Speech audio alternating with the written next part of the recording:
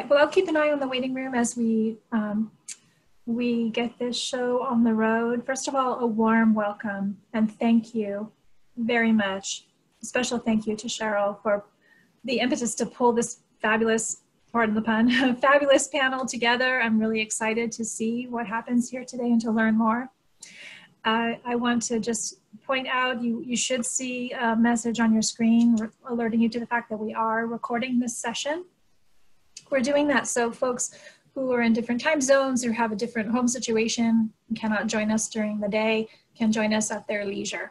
And so hopefully they can follow up with you via email to share comments or questions. For those of us here today, welcome. This is our small but mighty act of resistance to try to remain productive and engaged and having the conversations that enrich our work, but also make our lives worthwhile. This is what we enjoy doing. So it's wonderful to be able to do that here with you today. So our format will be the standard Zoom meeting situation in which we will remain muted. We'll have folks presenting and we'll have a respondent to draw out some questions or themes, and then we'll open up the room just as we would if we were in an actual room together for comments and questions. We're a small enough group that I think we can participate individually. If you feel that you would like to do it, to share links or resources or the questions as they occur to you in the chat, that's also sometimes useful.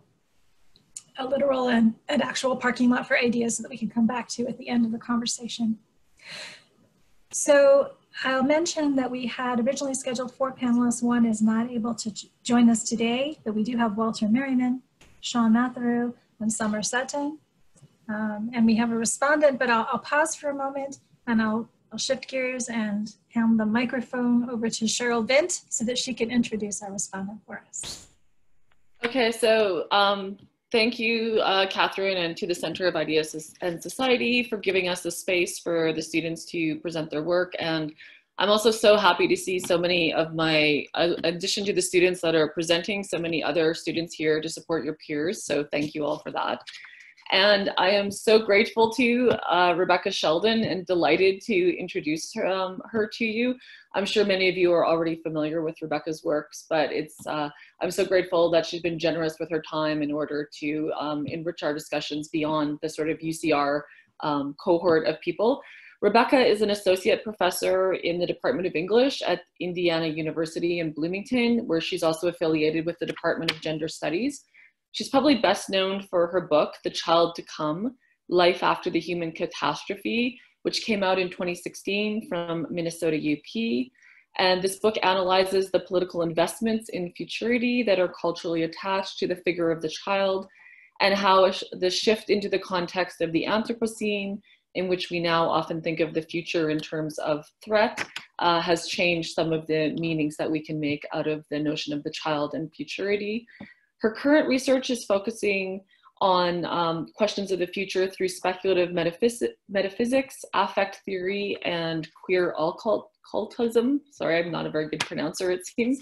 And she's known for work in feminist materialisms, queer theory, and a really wide range of ways of engaging with the possibilities that come with speculative thought and speculative fiction, which I think makes her such a great respondent to the program today. So thank you so much. And I guess we do our silent clapping to welcome Rebekah and thank her for attending here today. Yes, thank you so much. Thank you, Rebekah. So we had a brief, thank you, Cheryl, as well, for that wonderful introduction. So we had a brief chat before we started the meeting, and we decided to move in the order of the names as were printed on the advertisements. So we'll hear from Walter, then Sean, then Summer. So Walter, this is your moment if you'd like to share your slides and share your work. All right. Okay, well, thank you everybody for being here. I'm going to share my screen now.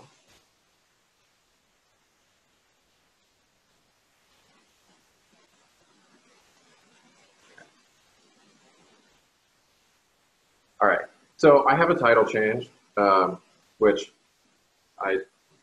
it's from rewriting the paper for presentation. This title reflects more of what actually made it into this presentation today. The original title references a critique of political units, and I'll return to that idea very briefly in the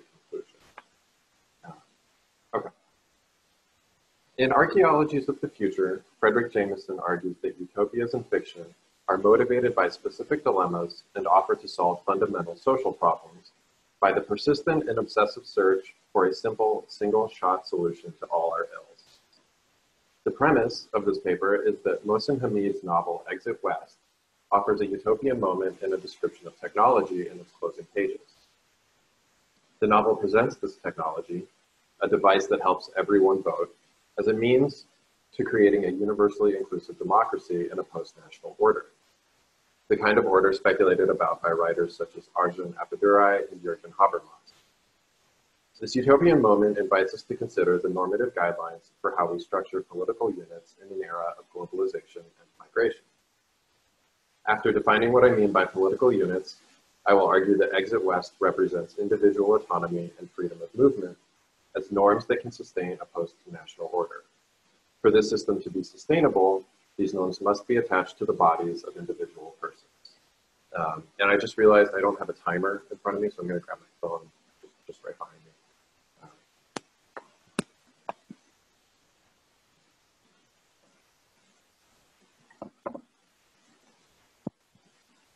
Okay, so political units, I'm taking suggestions on this term, I guess.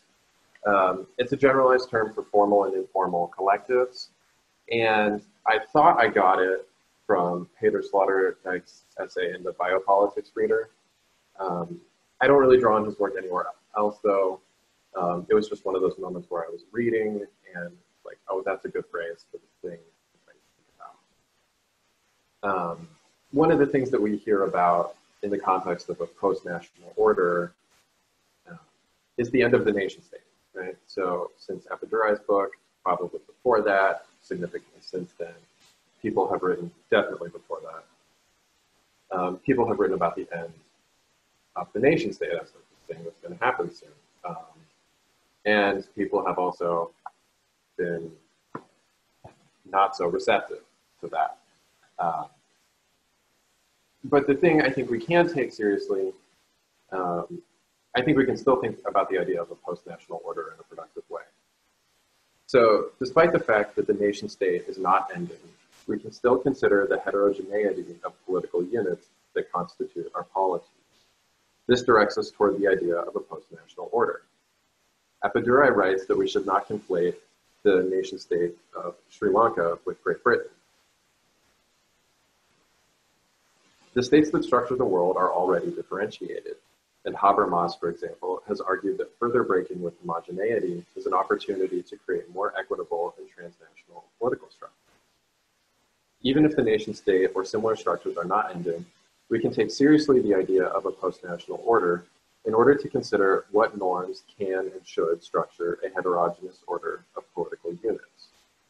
So Epidurai writes, "It may well be that the emergent post-national order proves not to be a system of homogeneous units, but a system based on relations between heterogeneous units. The challenge for this emergent order will be whether such heterogeneity is consistent with some minimal conventions of norm and value, which do not require a strict adherence to the liberal social contract of the modern West." What norm could structure a post-national order of heterogeneous units? Here is where Exit West's utopian moment becomes salient, both as a simple solution and as a means of normative critique. Exit West follows the young couple, Nadia and Saeed, as they travel through a series of mysterious doors to escape their home country, which is not named, which is typical for Hamid, but described as an ambiguous Middle Eastern country driven to civil war by emerging militants. As violence takes over Nadia and Saeed's city, rumors have begun to circulate of doors that could take you elsewhere, often to places far away, well removed from this death trap of a country. A normal door could become a special door, and it could happen without warning to any door at all. Nadia and Saeed travel through these doors to the Mykonos Island in Greece, to London, and eventually to Marin County in Northern California. Once they settle in Marin, Nadia and Saeed separate, and Saeed joins a religious community, one that, in keeping with Hamid's style, is not specifically named, but I think must be a community of Black Muslims in Africa. The novel's narrative tracks the breakdown of existing communities. It tracks the temporary emergence of new communities among migrants and an idealist emergence of a post-national order or heterogeneous political units as people cope with a whole planet on the move. In this narrative of movement, what emerges is the importance of attaching specific norms to individual persons. The norm of democratic autonomy, that is the right to vote and some sort of polity, and freedom of movement. For normative and practical reasons, Exit West represents attaching these norms to individuals as capable of sustaining a post-national order. When Said joins the religious community at the end of the novel, some of its members are working to set up a plebiscite, which sought a ballot on the question of the creation of a regional assembly for the Bay Area, with members elected on the principle of one person, one vote, regardless of where one came from. How this assembly would coexist with other pre-existing bodies of government was as yet undecided. It might at first have only a moral authority, but that authority could be substantial. For unlike those other entities for which some humans were not human enough to exercise suffrage, this new assembly would speak from the will of all people, and in the face of that will, it was hoped, greater justice might be less easily denied. So the idealism of the passage is quite clear. To create a society where no one is marginalized for not being human enough would be unprecedented in the modern era. And for context, at the end of the novel, there is just a large community of immigrants living in it's like an unstructured area of Merryman County. So there are people who like haven't been naturalized, come from all over the place. So they need some sort of setup to integrate themselves. So the idealism of this passage is anchored to the principle and practice of one person, one vote, because this is a practice that instantiates the norm of autonomy and judgment. Any polity that fosters the autonomy and judgment of its individual members can assert moral authority because autonomy holds status as a compelling norm in Western philosophy and political structure. Since Kant's moral philosophy, respect for autonomy has entailed respect for others, freedom to be a self. Even if this assembly has an unclear relationship with other already formalized polities, it cannot be dismissed because it appeals to this normative authority. As a result, the norm of autonomy is represented here as capable of sustaining an order of heterogeneous political units, an order of regional assemblies and cities and states and then some. Whatever shape and constitution a polity utilizes, if it appeals to autonomy, it can ideally cooperate with other units relying on the same norm. Historically, this ideal of autonomy has an unconvincing showing as a foundational norm for equitable politics. Instead of establishing the importance of a trait we all share, it has been integrated into naturalistic sciences and philosophies and politics to create distinctions between those determined by nature to be the possessors of reason and those predestined by it to remain enslaved to a lack of such reason, as Sylvia Wynter puts it. Respect for autonomy is not very meaningful if other people conveniently lack it for some biological reason. And critics have classified Kant's anthropological works as falling into this latter category. So some countervailing force is required to put an end to these dehumanizing distinctions. Exit West offers this force with an image of technology. Following the previous passage, there is a description of a technological device that does the speculative work of utopian fiction. A member of Said's church shows him a little device that made it possible to tell one person from another and ensure they could vote only once, and it was being manufactured in vast numbers at a cost so small as to be almost nothing. Exit West does not take up the philosophical labor of redefining our common humanity. Instead, it uses technology to shore up a historically problematic, yet familiar and powerful norm in order to ground political participation within a community with nothing in common except having arrived. The device is an effective counter to exclusionary concepts of humanity because it is something that can attach to any body. Although Exit West does not depart from the paradigm of autonomy as indicative of the self, by paying attention to the need for material production of this device, the novel does acknowledge the embodiment of those selves. The material challenge of civic participation, the challenge of giving embodied people a means to vote, is represented as the practical challenge standing in the way of a worthwhile norm. By ensuring civic participation according to a norm of autonomy, this little device offers itself as a technology capable of making the norms of a post-national order a practical reality. The other norm that Exit West represents as necessary for a post-national order is freedom of movement. If we want to prioritize movement in thinking about community, then the most relevant social and political unit to retain is the one that best indexes movement. Prioritizing movement points us toward the individual again. The capacity for and comfort with movement are not necessarily the same across members of families, communities, friendships, or couples. So in the full chapter version, I give several examples from the novel that show moments of individuals breaking or departing from larger cultural units, moments of individual movement, and the integration of individuals into new communities. I give one example of each here. The point of these examples is to show the importance of the individual person as a normative unit in the post-national order. Through its representation of migration, Exit West represents the individual person as a political unit with a normative function, a unit to which we should attach the rights of autonomy and movement. When Saeed and Nadia prepare to leave their unnamed city, they plan to take Saeed's father with them. At the last minute, Saeed's father says he will not go, and the subsequent passage escalates from a tragic personal moment of departure into a theory of sustainable units of human life amidst catastrophe and migration.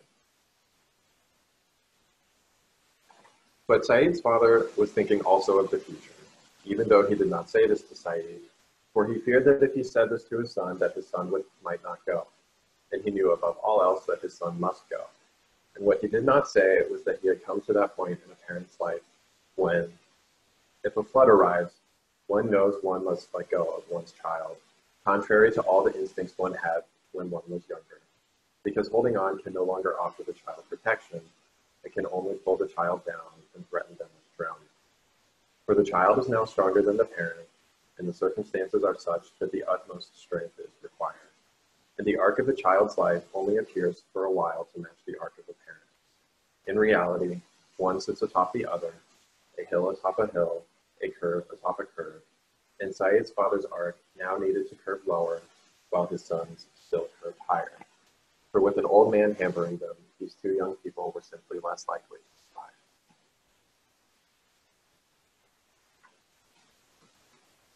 At the beginning of the novel, Saeed lives with his parents.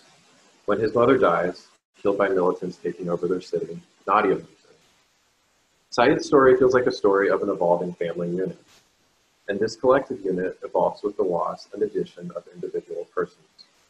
Saeed's father seems to know this, seems to know it as the imminent tension of collectives amidst movement and catastrophe, revealing the fragility of arcs of life that briefly coincide but are not sustainable in every circumstance. Exit West uses Saeed's father to articulate the necessity of changing social units by letting go of individuals and letting collectives dissolve into individuals in times of catastrophic crisis. One critic interprets the form of Exit West's paragraph-long sentences as doing two kinds of work.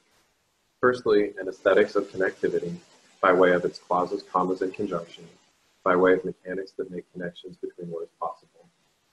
And secondly, by emphasizing ambiguity and uncertainty about whether such connections are sustainable. This long passage deploys its aesthetics of connectivity to quite clearly say that there are some circumstances where connections are not sustainable. Points of breakage within collectives and their imminent possibility suggest the more reliable social unit to track is the individual person. Although Nadia and Saeed flee their city together, movement does not mean the same thing to them. By prioritizing movement, Exit West foreshadows their eventual separation. Nadia had been, and would afterwards continue to be, more comfortable with all varieties of movement in her life than was Saeed, in whom the impulse of nostalgia was stronger, perhaps because his childhood had been more idyllic, or perhaps because this was simply his temperament. Comfort with movement distinguishes individuals from one another. Because persons vary by comfort with movement, any collective group may fracture when one person stops and another proceeds. Breakage and movement are not the only activities of individuals and collectives. Integration is also possible. In a chaotic world where anyone can be from anywhere, connections between individual persons have the capacity to sustain larger communities. In London, Saeed and Nadia live in a large house with many other migrants, mostly Nigerians, and the elders of this group form a council. It's implied that it's like a decision-making council for the group of people that live there, but it's not really clear like what power it has. It's not really fleshed out. The only important part is really like the scene I'm about to read. So as a result, the council has a conspicuously nationalist character, or national character. Conspicuously because Nadia is the only obvious non-Nigerian who attended. And the first time Nadia went, there was a silence.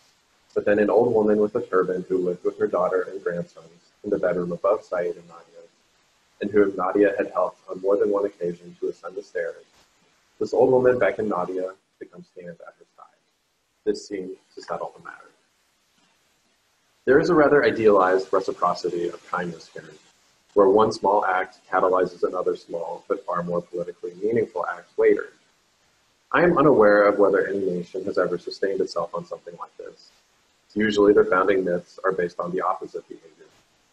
But Exit West represents this individual kindness as capable of sustaining a larger improvised community.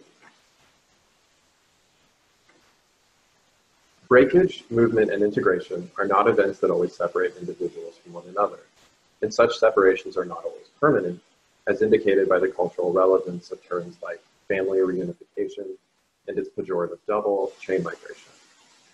However, what I have tried to show in these examples is how Exit West represents the individual person as an ideal unit to attach rights to, because circumstances may create conditions where migration is a solitary journey. As a result, the novel both affirms the politically normative value of autonomy, provided that the technology is there to back it up, and the norm of freedom of movement, and the single person as a normative unit in a post-national order. The original title of this talk references a critique of political units.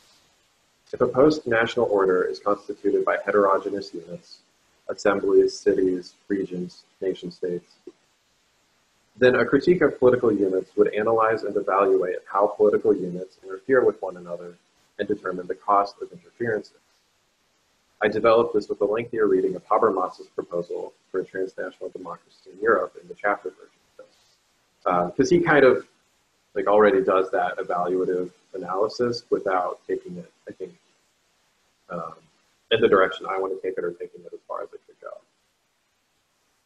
Although Appaduri writes that the challenging question is whether a post-national order would be compatible with norms, of which autonomy is a typical example, this reading of Exit West suggests that it should also tolerate a normative political unit in the form of the individual.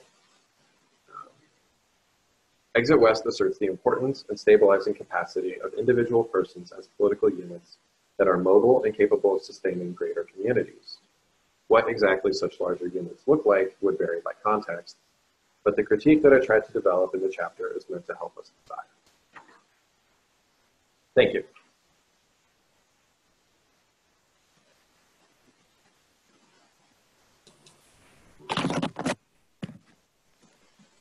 Thank you so much. Wonderful, Walter. Thank you. So, Sean, would you like to begin? Totally. Hello, everyone. My name's Sean. I hope you are all well. Let's see. First, I'd like to thank Professors Vint and Sheldon, and as well as Catherine Henshaw and CIS for putting this together. I'm super excited.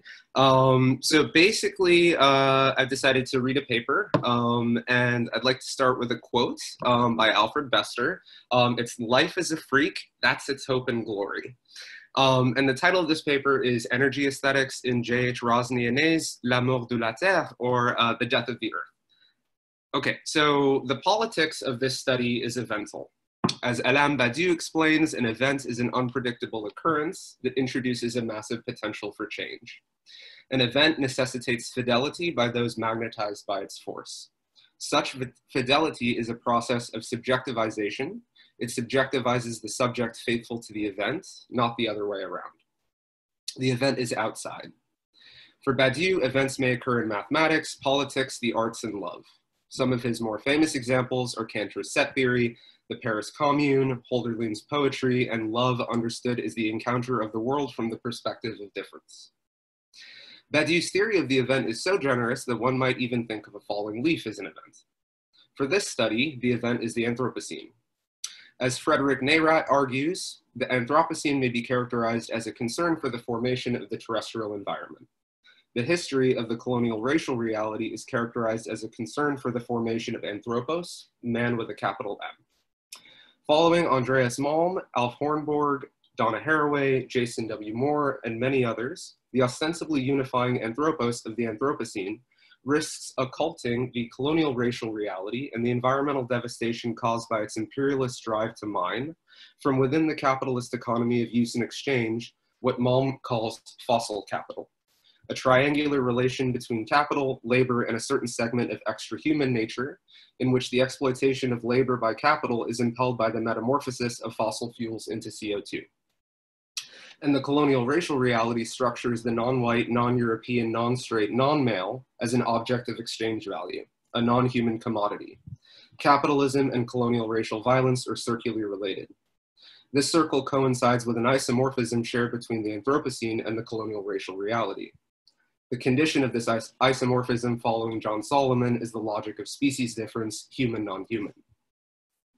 The emphasis, or rather overemphasis, on fiction about oil in literary studies in the energy humanities repeats the colonial racial reality's ecologically devastating use of oil.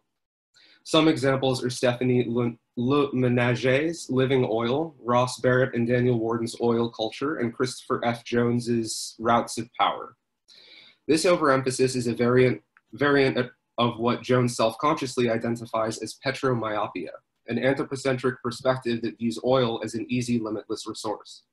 Petromyopia is speciesist insofar as it presumes that the capacity for rationality, supposedly unique to sapient humans, is a sufficient reason to exploit non-human nature. Thus, petromyopia is isomorphic to the colonial and racial violence that structures the non-white, non-European, irrational, and ultimately non-human, non-straight, non-male as the easy, limitless energy resource of its opposite, the structural ontology of anthropos, the white European rational human man with a capital M. This violent commodification of energy precludes the development of expenditures of energy outside the capitalist economy of use and exchange. Unsurprisingly, there is no concentrated study of energy aesthetics in the energy humanities because aesthetics is often taken to be apolitical or useless. This study seeks to correct this gap in scholarship by considering how the aesthetics of weird literature may gift us energy resistant to easy use. Before I examine Francophone Belgian author J.H. Rosny Aîné's novella, La Mort de la Terre, to qualify this claim, some definitional work is in order. Aesthetics is understood in this study to be an epistemology of world-making. World-making, as explained by Nelson Goodman, is the capacity of art to employ symbols in the making of worlds. It's a capacious definition of aesthetics, and for this reason I use it. It may be thus said that aesthetics is a functionalist epistemology. A literary work, a work of art, is what it does, which is make worlds. It's important to add that for Goodman, artworks accept a plurality of incommensurately correct interpretations. Nonetheless, artworks can't be identified with interpretations of them, so Goodman's aesthetics is pluralist and relativist. And relativism poses a great threat to us. As Badiou says, il y a un seul monde, there is only one world. In defining energy while affirming pluralism and negating relativism, let's make 4 affirmations. And this is going to be like super quick because in the dissertation, there's tons of stuff, so I'm happy to talk about this in addition to it, but yeah. So the 4 affirmations are: energy is a material multiple, it's radically contingent, it's on the side of the object, and it's a reclamation of nature's separation from society. So energy aesthetics is a functionalist epistemology of employing symbols to make post-sustainable worlds that revel in the sovereign expenditure of energy. Literary works that realize energy aesthetics accept a plurality of interpretations. But in committing to the Anthropocene event, it's my subjective decision that the only correct interpretations of them are incompatible with the circular relationship shared between capitalism and colonial racial violence. And this circles correlation with the circular relationship shared between the Anthropocene and the colonial racial reality, whose condition of possibility, again, is the logic of species difference. I've already commenced the objective modeling of an alterity withdrawn from self-other correlations. By singularizing energy aesthetics, I've therefore commenced the objective modeling of a non-relational relational ontology. So what's post-sustainability? As Alan Stokel theorizes vis-a-vis Georges Bataille, post-sustainability rejects the notion of nature as an easy, limitless resource, instead finding energy in acts of waste, acts that draw limitless energy from an infinitely generous, inhuman sun, throwing us violently to the limit of a cosmic time belonging to no one. Stokel writes, thus post-sustainability. Sustainability not as a definitive knowledge in and as a final unalterable historical moment, but rather a knowledge as non-knowledge. Practice is the end of practice, the affirmation of nature, including its fossil fuel energy reserves, that refuses to see it simply as a thing, as a concatenation of energy inputs that need only be managed.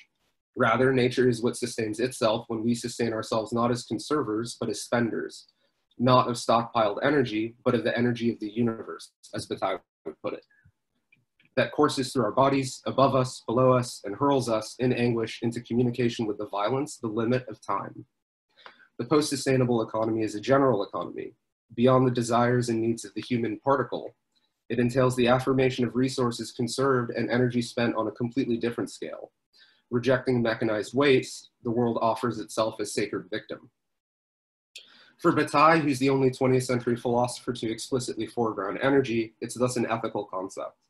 As demonstrated by Stokel, important to Bataille in post-sustainability is his Saudian theory of base materialism, a materialism so heterogeneous, so formless, and so cursed that the notions of self and society, let alone their correlation, are altogether evacuated. Sovereign acts express base materialism, and the energy expended by them can't be appropriated by any homogeneous system, for example, capitalism, ontology, science, etc. Rather, the energy expended and the base materialism communicated through sovereign acts are precisely what ground a homogeneous system. In its heterogeneity, its formlessness, its cursedness, base materialism is excluded. For Bataille, sovereign acts are self-destructive. Through mindless waste, the self forgoes capitalist accumulation and sacrifices itself to an open-ended social generosity, to give without expectation of return, to waste. This gifting points the way to an energy outside the capitalist logic of sustainability, a logic defeated by the reality of Anthropocenic energy exhaustion. As Stokel decrypts, sustainability implies that we can conserve and use energy resources in such a way that they'll never be depleted. In this way, sustainability, like the Hegelian master that insists on the limitless energy of the slave, surreptitiously insists on the limitlessness of fossil fuels. We instead find in Bataille's general economy a secular cult, a satanic mass of self-destruction. As Stokel writes, the broken self, the ipsa, like cursed matter, is inseparable from the energy that binds and that is released by, that devours the society that Bataille envisages for the future. This reannihilation is reannihilation is a sovereign expenditure of energy, an absolute negation whereby self and society are lost to one another in the vertiginous flight of the spleen, opening perhaps the way to what Stokel calls a mythical utopia of generosity, a communism. Bataille perhaps installs a contingency, a fear and a trembling at the core of his structural ontology. Bataille wants to amplify the noise of sovereignty, its terrible, wasteful poison, to what he aspires is radically outside egalitarianism and universal justice. So I'm now going to examine Rosny's novella, La Mort de la Terre, as a weird literary work that realizes energy aesthetics so that I may explicate the usefulness, or rather uselessness, according to the capitalist economy, of the energy it gifts us. The novella describes the desertification of a future Earth plagued by earthquakes as the consequence of the exploitation of fossil fuels. Humans have adapted to the planet's rarefied atmosphere and lack of food by evolving large chests and narrow abdomens. In the face of seemingly inevitable extinction, they become largely dispassionate. Birds have flourished. We also learn of the ferromagnetics, iron-based life forms that were generated by human industry. For a time, humanity thought they could exploit the ferromagnetics and derive energy from them. However, it became evident that the ferromagnetic substance, itself inaccessible to science, was harmful to humans. The ferromagnetics, without antagonism, drain the iron from the blood of any nearby human. It then became evident that humans needed to expend massive amounts of energy to stop the ferromagnetic proliferation. What few humans remain harness technology to create impenetrable interconnected oases where they limit procreation and practice population control through euthanasia. Throughout the novella, we follow Targ, who, unlike his peers who spurn hope in a future world hospitable to human life, passionately searches for and eventually discovers a new source of water. But this discovery merely delays certain doom as continuing earthquakes drain what water remains. As the ferromagnetics occupy the oases, Targ becomes the last carbon-based life form on the planet. No matter what, he'll die. And the rest of humanity will die. At the novel's conclusion, or novella's conclusion, Targ, the universal last man, Anthropos, rejects euthanasia and descends among the ferromagnetics in his home oases, lays down alongside them, and dies. His decision to reject euthanasia and commit suicide by allowing the ferromagnetics to drain the iron from his blood doesn't reflect a nihilistic resignation or even a choice. It reflects an ecological sensitivity useful when confronting the multidimensional horror of the Anthropocene. As R. Scott Bakker explains, the nature of choice obliterates our intellectual and phenomenological intuitions regarding choice. There's just no such thing. In trying to understand Targ's decision, our attention is drawn to the nature of choice itself, and we come to discover that choice has always simply been ecological sensitivity. Let's consider the last line of the novel. So I'm going to read both the French and the English for this part. So the French is ensuite humblement quelques parcelles de la dernière vie humaine entrèrent dans la vie nouvelle. And then the English is then humbly a few small pieces of the last human life entered into the new life. As argued by Danielle Chatelain and George Slusser, Rosny's selection of parcelle, which means a small part of something, is unique, especially when contrasted with his previous selection of particule, a small part, when referring to Targ's alienation from terrestrial life. During a journey into the depths of the earth where Targ discovers new water, Rosny writes, he was a captive of the mineral realm, a small thing infinitely weak, which a single stone could pulverize. And in the French there, he uses the word particule. For Chatelain and Slusser, the movement from particule to parcelle implies the larger context of what we call today an ecological system. This post-humanism, in its implication of a partitive article, is sovereign in the Bataillean sense. And so here's the energy the novella gives us to consider the possibility, even for a moment, that an absolute negation whereby self and society are lost to one another will perhaps culminate in a future world of egalitarianism and justice. We can thus say that la mort de la terre, in gifting us energy via Targ's sovereign act of suicide, his self-destructive waste of life, is post-sustainable. So I agree with Mark Fisher that it's easier to end the world, or to imagine the end of the world than the end of capitalism, but I mean it's more difficult, according to the capitalist economy of use and exchange that exploits non-humans, to imagine the end of the world than the end of capitalism. Rosny teaches us that to live at the end of the world for humans is to hold out for the possibility that future human-non-human co-evolution might occur. So I want to ask, what norm can we construct with this energy? Energized by Rosny's novella, we first weird world literature, to borrow Timothy S. Murphy's language. Murphy explains that national literatures which express the essence of their respective peoples are metaphysically prior to world literature, which can only arise afterward at the conclusion of history through a logic of hostile conflict, dialectical struggle, and ultimately pacification through synthesis, as Kojève's reading of Hegel pretty much. Contra national literature and world literature, Murphy theorizes vis-a-vis Gilles Deleuze and Félix Guattari geoliterature, which draws from a world logic in which relations are prior to their terms. For Murphy, H.P. Lovecraft's weird fiction is an example of geoliterature because it projects an ancient, radically different world beneath our world, destabilizing the political world of national/imperialist identity. Eschewing the capitalist identitarian's parochial elevation of internationalism, geoliterature instead marks its ungrounding, deformation, displacement, and abolition. For Murphy, the aim of geoliterature is to transform world literature into weird literature, to critique through an encounter with the cosmic the subject of the nation state. Let us finally say then that it just doesn't matter that La Mort de la Terre, an example of geoliterature that ungrounds, deforms, displaces, and abolishes humanity, was written by a francophone Belgian author. What matters is what we do with the weird worlds it makes. In Rosny's novella, there are two references that anticipate Targ's sovereign act of suicide. First, lost underground, he is briefly overtaken by the ferromagnetics, and the omniscient narrator refers to the consequent pleasant sensation he feels. Quote, not only did he feel no pain whatsoever, but the sensation turned out to be almost pleasant. It was a sort of vertigo, a slight and slow intoxication, which must resemble euthanasia, but isn't. Such vertige, such glycérie discloses the sovereign act of the human-non-human fusion and subsequently releases a resurgence of energy that, and that's a quote from the English translation, that impels Targ to push onward in his search for water. Second, following his home oasis decision to commit mass suicide in response to the loss of water, Targ asserts and exclaims, "Certainly the two kingdoms were closer to each other than either was to the inert mineral world. Who knows whether their forms of consciousness in time would not have understood each other." These two citations help us understand Targ's decision to reject euthanasia and commit suicide by allowing himself to merge with the ferromagnetics. He has felt firsthand the sensation that accompanies the energy released by such a merging. Furthermore, although he admits that the sensation must, and that's another quote, must resemble euthanasia, he implies and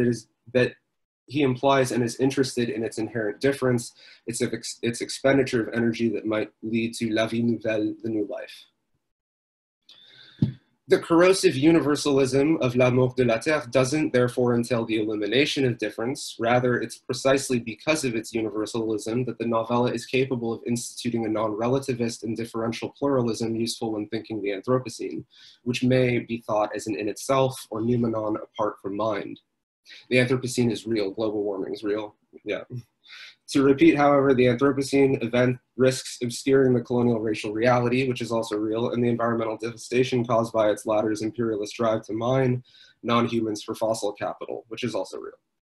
In Rosny's novella, the anthropogenic eco-disaster is similarly real, but the ecological sensitivity demonstrated by Targ's suicide is conditioned by the recognition of the colonial racial reality and its creation of the ferromagnetics that have come to supplant humanity's role in shaping the terrestrial environment. The novella thus generously treats as given the equality of humans and non-humans, and as an example of weird literature, the post-humanist gesture the novella makes at the possibility of future human-non-human coevolution taking place at a mineral level reflects a differential pluralism close to Rosny's own philosophy of difference, which he outlines in Les Sciences et le Pluralisme.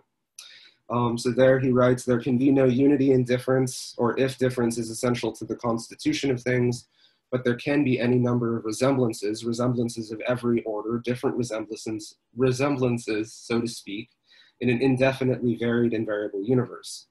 It's essentially like a structuralist vitalism. It follows that the condition of Rosny's energy aesthetics is a radically multiple and contingent reality, a battalion base materialism and differential pluralism. Rosny, in other words, apprehends as a universal truth the absence of unity to reality, or as Chatelain and Slusser explain, quote, he sees evolution in terms of an ecosystem, the complex and neutral interaction of independent biotic and abiotic factors in a particular location, that of Earth itself. Rosny's weird literature therefore allows us to think the Anthropocene is a cosmic event that refers to a differential pluralism itself, impelling the unification of the local and the universal while sustaining their differences. So by way of conclusion, let's say that the local and the universal, or rather, let's say that La Mort de la Terre suggests we ought to welcome, if not accelerate, human extinction, because it might lead to a communism whose conditions are the equality of humans and non-humans. What we do with this norm, of course, will take place in social space. We might even arrive at the recognition that this thought was only made available to us by way of our progressive undertaking of accountability for ourselves as a species. So we agree here with Thomas Moynihan, quote, recollecting the story of how we came to care about our own extinction helps to establish precisely why we must continue to care, and care now as never before, insofar as the oncoming century is to be the riskiest thus far. Rosny's novella, in energizing us to think a future world without the structural ontology of anthropos, is a part of this story. Thank you.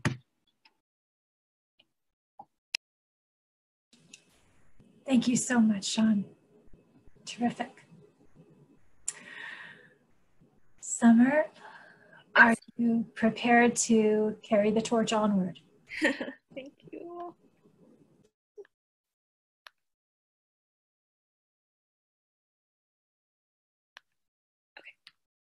Okay, well, thank you everyone for coming. And also, it's kind of hard for me to gauge if I'm speaking loud enough because I'm just kind of feel like I'm speaking to myself in my house. So just let me know if I need to talk louder or slow down.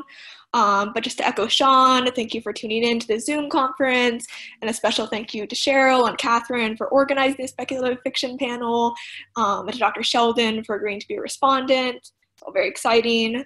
So my presentation today is meant to share and get feedback on my current research, out of which I'm hoping to develop my dissertation.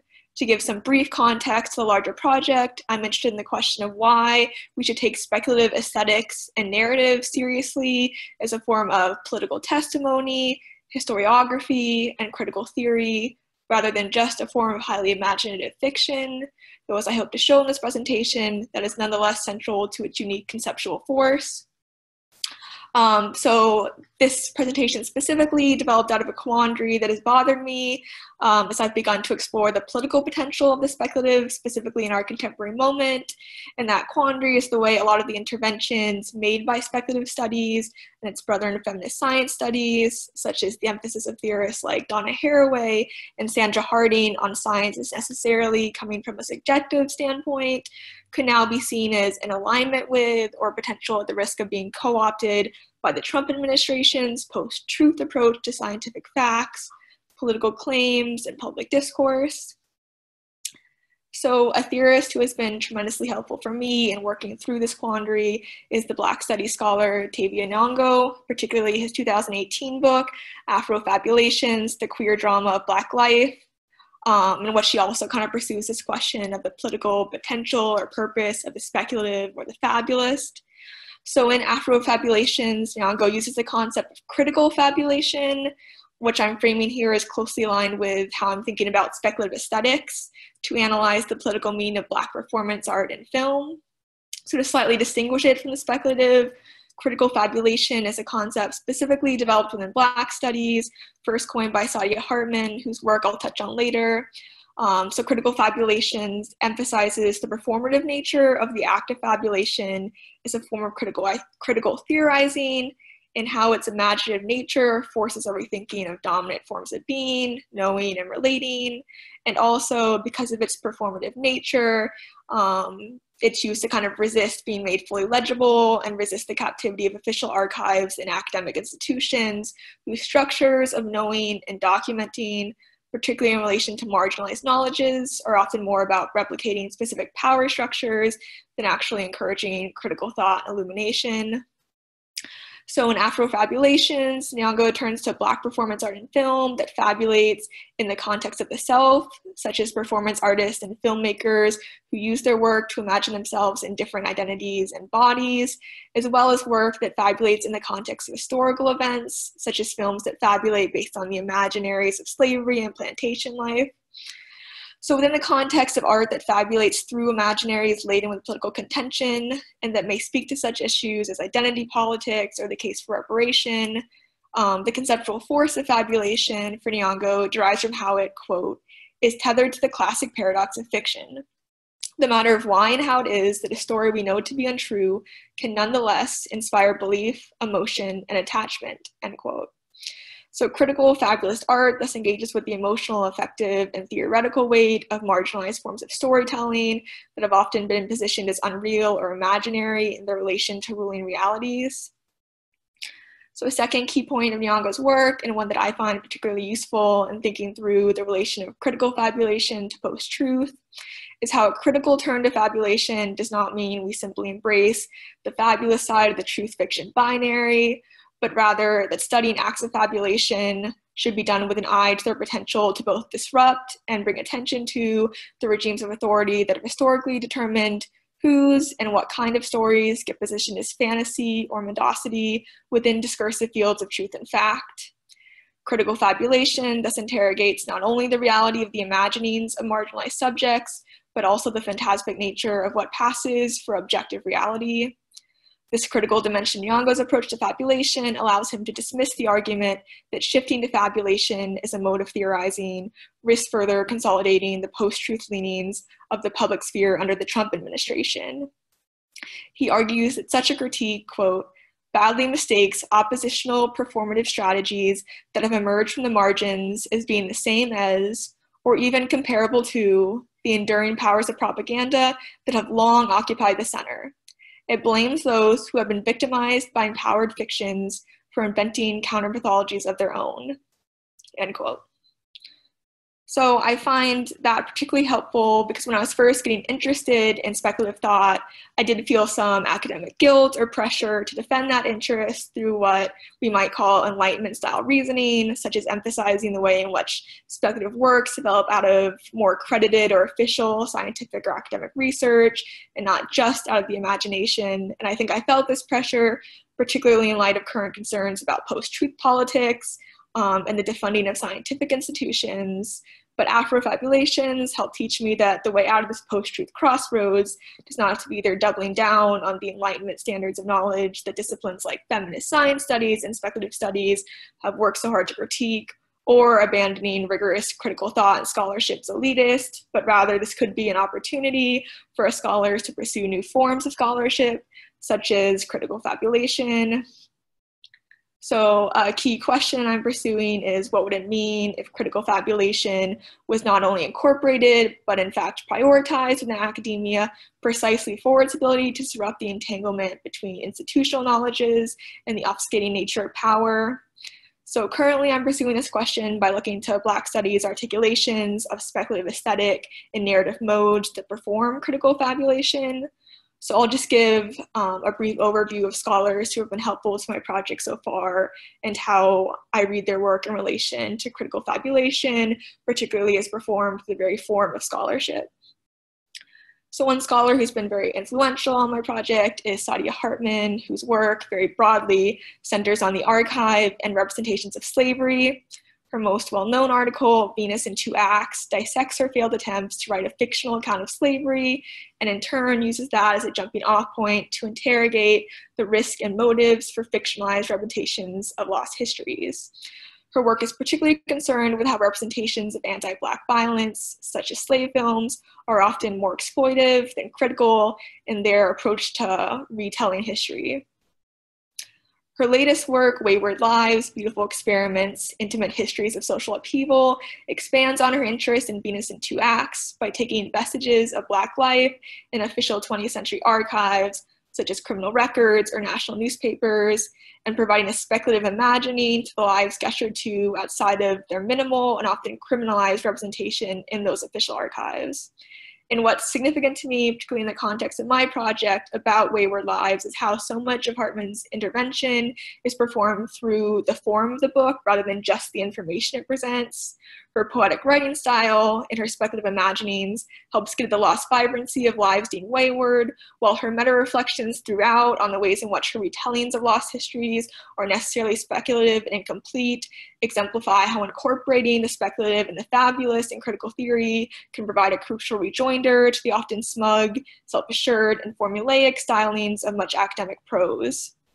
So just to give you a taste of what I mean, in her introduction to Wayward Lives, Hartman describes her intended intervention, noting how she, quote, prefers to think of this book as the fugitive text of the wayward, and it is marked by the errantry that it describes. In this spirit, I have pressed at the limits of the case file and the document, speculated about what might have been, imagined the things whispered in dark bedrooms, and amplified moments of withholding, escape, and possibility, moments when the vision and dreams of the wayward seem possible. So again, an important aspect of critical fabulation is this emphasis on searching for a sort of truth about a subject of critical interest, in Hartman's case, 20th century Black domestic life, while using the performative to avoid replicating the structures of captivity and surveillance that have historically determined the relationship between marginalized or criminalized lives and institutions of knowledge production and archiving. So another scholar who's been central to my project so far is Alexis Pauline Gumbs. She's a poet, a Black feminist scholar and activist, and like Hartman, much of her work combines creative and academic writing styles, which I argue illustrates how radical form is central to radical thought.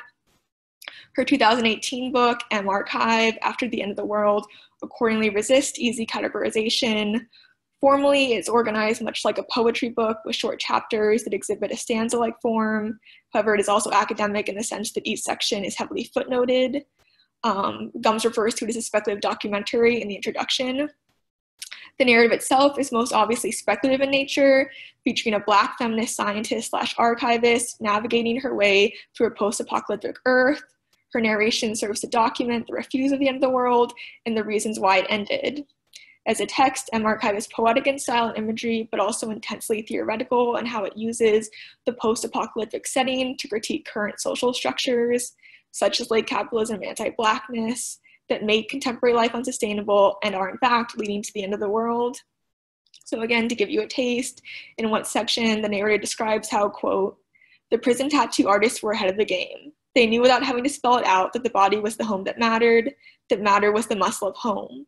No matter that this too, this very flesh, could be repossessed. Well, it did matter, and how much more important than the ink signs of permanence, the reverence for becoming gods with the most beautiful talent for rebirth marks. So this section obviously serves as to comment and highlight the prison industrial complex, and I in turn think it's really interesting how Gums performs her critique and intervention through her poetic framing of prison tattoo artist is actually, quote, ahead of the game, and how they knew to record their stories and connections on the impermanent vessel of the body, because after the end of the world, that was all survivors were left with. Much of mArchive's narrative in turn critiques how the more common preoccupation with imaginary forms of capitalist value making, such as mortgages, led to the end of the world and left the survivors helpless. So the structure of mArchive's socio-political critique, I think, speaks to the twin functions of critical fabulation, is both using a fabulist imagination to provide a more fully fleshed out performative representation of marginalized life, as well as providing a critical perspective on reified forms of being and knowing. So the last scholar I'll point out is offering an academic method of critical fabulation is Terry Pickens, whose recent book, Black Madness, Mad Blackness, provides close readings of mad Black characters and speculative fiction works by authors such as Octavia Butler, Neil Hopkinson, and Matt Johnson. What I find particularly important about her methodology in Black Madness in relation to critical fabulation is how she is particularly focused on the formal breaks with linear logics of narration enforced by the less plottable ways of being inhabited by mad characters. She argues that such formal breaks speak to how madness resists the frame or disciplining of the narrative form, and consequently forces the reader to grapple with the boundaries of representation, as well as the sanest, ableist, and white assumptions of the human and its attendant stories that are tied up with common forms of narrative representation, such as the novel. Pickens in turn argues for the urgency of critical mad studies, particularly for how it both resists and draws attention to the sanest assumptions of academia, which trace back to the imperialist logics of man as described by Sylvia Wynter. In Pickens' consideration of how the appearance of madness in writing disrupts ruling formal structures, she describes how, quote, it is not coincidental that much of the work on madness comes from the fields of rhetoric and composition, because so many of the narratives we embrace about madness viewed as a fundamental issue of communication. These scholars intervene in the sacralized understanding of madness is uncommunicative and therefore unripe for analysis. Madness and Blackness exert pressure on all modes of critical analysis, forcing an examination of how we place the human at the center or overlook it as a default premise, end quote. So critical mad studies is less about articulating kind of a clear central purpose of madness in relation to contemporary questions than it's about the performative disruption of ruling structures of critical analysis, much like critical fabulation. Pickens emphasizes throughout Mad Blackness that she is not interested in drawing clear conclusions, as is often the onus of the academic monograph. She is rather interested in problematizing the stage structures of academia from a Mad Black perspective. So I'll end my presentation by briefly pointing to some creative writers and filmmakers that I'm interested in for using on my own project on speculative aesthetics. So to start with speculative literature, one field of writing I'm particularly interested in exploring is queer, feminist, and trans rewritings of fairy tales by authors such as Angela Carter, Helen Oyami, Carmen Maria Machado, and Daniel Lavery. These authors use the moralized format and trappings of the fairy tale to play with and question ideas of evil, darkness, power, and obedience in ways that I argue critically interrogate disciplinary structures of heteropatriarchy. In Daniel Lavery's rewritings of fairy tales in The Merry Spinster, for instance, he plays with the standard gender pronouns of the most well-known fairy tales to draw attention to the gendered structure of those fairy tales that was previously naturalized. And in Helen Oyami's fairy tale, she similarly draws a special attention to the colonial and imperial underwritings of common fairy tales by drawing narrative attention to the enforcement of national boundaries and the importance of national identities to the characters. So I'm in turn interested in thinking through why the moralized format of the fairy tale in particular is fruitful for critical fabulation, and why these authors turn to it for, I would argue, similar political reasons. So there's also several contemporary filmmakers who are using fabulation and the speculative genre in really interesting and theoretically productive ways. I'm particularly interested in the work of Claire Denis, Yorgos Lanthimos, and Bong Joon-ho, because I think all three use speculative aesthetics specifically to critique oppressive regimes of power. Claire Denis, for example, grew up in colonial French Africa, and a lot of her work explores her early introduction to interest in colonial relations, while also traversing different genres. Her latest film, High Life, is her first foray into the sci-fi/space film genre, and like M Archive, I would argue, uses that genre specifically to comment on structures of racialization and incarceration. I also think Denise is particularly useful to think through besides the work of Lanthimos and Joon-ho, because they all demonstrate fabulous leanings throughout their work, but at the same time, they traverse multiple genres, and their works resist easy categorization, which I would argue is because they're less committed to fitting a certain genre than to the act of fabulation and its kind of political potential. All three also share this interesting thread of animality or animal characters throughout their works, and I think that speaks to their shared interest in the specifically biopolitical leanings of contemporary power structures. So I'm interested in thinking about why critical fabulation in film, specifically as a visual and visceral medium, works well for critical fabulations of biopolitics. And that's all I have for today, but I thank everyone for listening to me and for coming to this presentation. Thank you.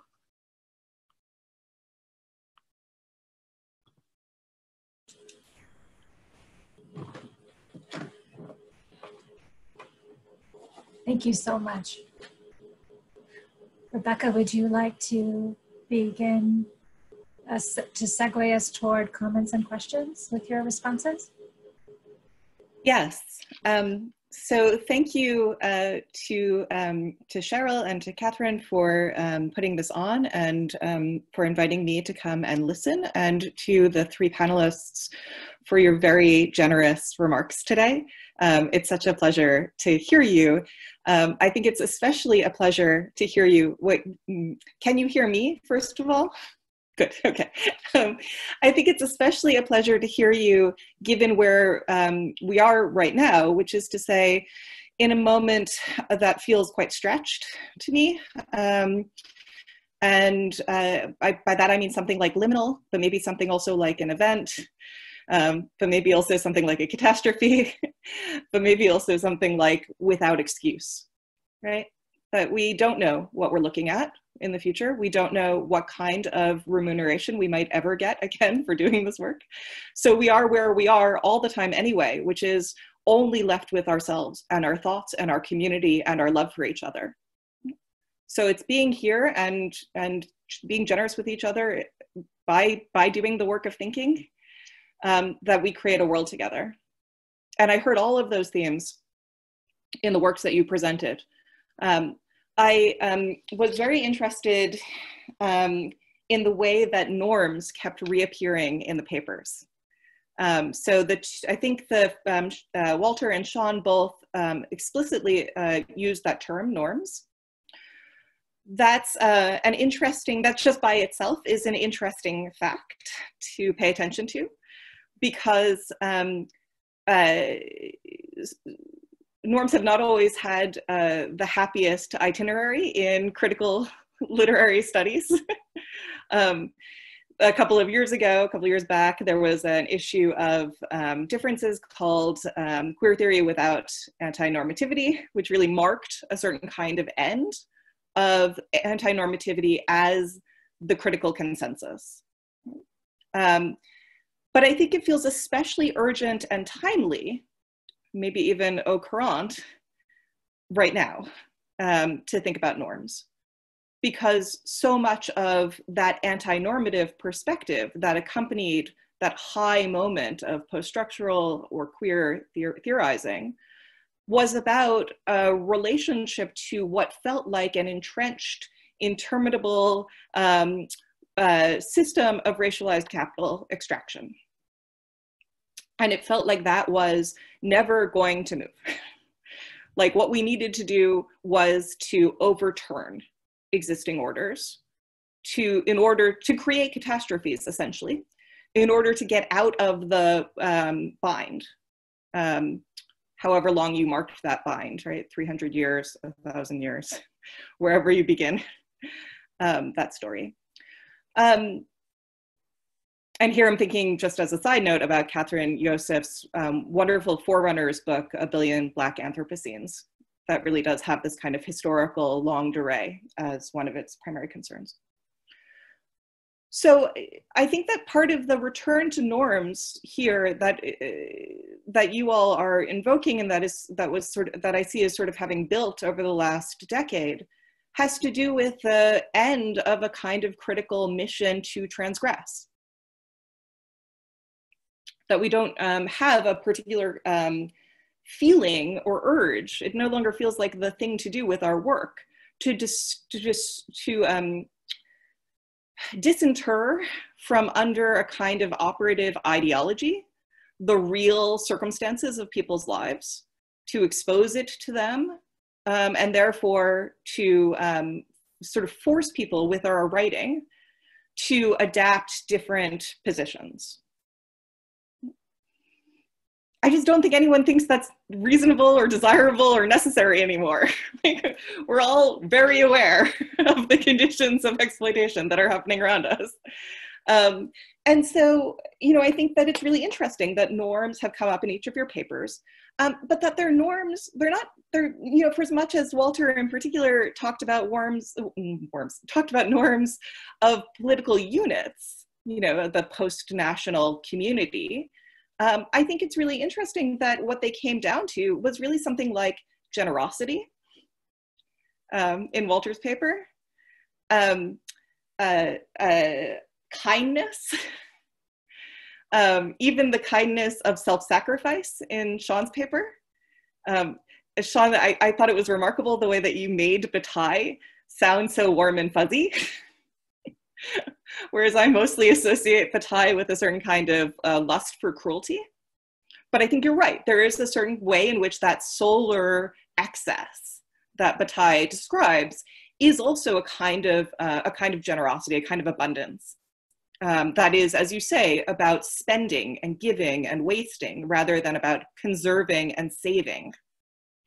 These feel like especially important moments for us to remember, norms for us to remember, in light of the kind of recent storm of hoarding that's happened, especially around toilet paper, and the return to our domestic interiors as a kind of condition of public health awareness, given the way that those function in the post-apocalyptic imaginary around a particular kind of patriarchal heterodomesticity. And I think that your will, Sean, to valorize the social in its wastefulness and its self-sacrifice and its abundance is a good reminder that surviving has stakes, right? And that extinction as an operative principle, or at least as an accepted position, potential position, can offer different kinds of political possibilities. And Summer, in your piece, I thought that, you didn't use I don't remember you using norms particularly, but I thought your piece was in some ways really, just beautifully finishing out the line of thinking that Walter and Sean began for us. Because Sean ended by saying, what matters is what we do with the world speculative fiction creates. And Summer, you so beautifully picked up on that and asked us to really think about what it is that we're doing as readers and writers, right? How it is that we might think, I always think of this line that I love dearly from M Archive, a book I keep very close to me. In fact, it's right here. She says, what we wanted was to want to. What we wanted was to want to. And we had so long been accustomed to force that we had forgotten what it meant to want. So I thought this was a really beautiful, though you didn't cite this section, I thought that the invocation of Gums was a really beautiful sort of completion of that move from kindness to social generosity, and then to wanting or pleasure or desire, right? Things that I think in this moment when, I don't know about you, but I'm not getting a lot of touch. Pleasure, desire, social generosity, kindness, wanting, these things feel very at home to me, right? Very necessary, very urgent, much more urgent than transgression, much more urgent than critique, much more urgent than exposure, right? So I guess what I want to open up for you all, especially, you know, because you all are, I get to say this now because I feel old. Now that we're talking to this younger generation of scholars in the field of speculative studies, I really want to ask you, you know, how do we employ these norms? How do we embrace them in our, you know, in our everyday practices of writing and critique, of studenting and professing, of reading and loving what we read, right? So what does it look like as scholarship? And I think, you know, Summer has really set us off on that path, also problematized it for us beautifully by explaining the ways in which, you know, an effective basis for the scholarly, whether it's kindness or cruelty, is also what's happening at the sort of most federal political levels, where we get a rationality that's generated around feeling. That feeling is often victimization and resentment, but nonetheless feeling, right? So what are the you know, affordances of thinking about scholarship around affect, doing scholarship as a form of world building and care and kindness and generosity? But also, you know, what are the potential problems with that kind of mode? This is a thing that I've been thinking about for a long time now, especially in the very sort of, in some ways, nuts and bolts compositional problem. So I was so glad, Summer, that you brought up composition studies, because that feels very close to all of this, of just, you know, how do you write? Yeah, how do you write arguments that aren't arguments? Can you write arguments as creative? Does that lose the argumentative value of creativity? Does that lose the creativity of arguments? I mean, can we really do that? Is that really a thing? Or do we then wind up all just being artists, right? Isn't there some role for argument, for persuasion? You know, and I think connected to that, you know, there's a problem with norms, right? Post-structuralism and high queer theory were not wrong about that. Part of the problem of norms is that it relies on legibility. Yeah? You want a political unity, even if that political unit is the individual, it relies on an idea that there's a shared, legible, transparent language by which we all buy into that same norm. Which, you know, is maybe amenable to the kind of archivist gossip that Tavia Nyong'o talks about, but maybe isn't. I don't know. I'm enough of a throwback that I'm not sure that I really think that we can start with norms. I don't know. I see very clearly that transgression is not where we're at, but I'm not sure that I think norms are where we should be either. So I'm troubled by that in my own writing and thinking. So I invite you to help me either trouble these terms or build on them. But really the core of my comments is just, you know, how do we do this work, right? How do we really do criticism as generosity, criticism as kindness? How do we build with the speculative worlds, and why speculation in particular, right? Why is the speculative mode the one in which we get closest to bringing together affect and rationality, or argument and artistry, or something like that? So I'll take a back seat. I know the panelists no doubt have things to say, and I'm sure the audience members do as well. Catherine, are you going to take over the moderation, or Cheryl, or shall I? Do you mind just continuing on? Sure. I guess I would say then we can maybe let the panelists have the first round, And then as people want to chime in with questions or comments, I think that well, tell me if I'm wrong about this, but I feel like we could all have a pretty generative conversation that doesn't have to be Q&A exactly, if we want to go in that route. But if you can just sort of raise your hand when you want to go, and then I'll make a list. Does that seem right, Cheryl?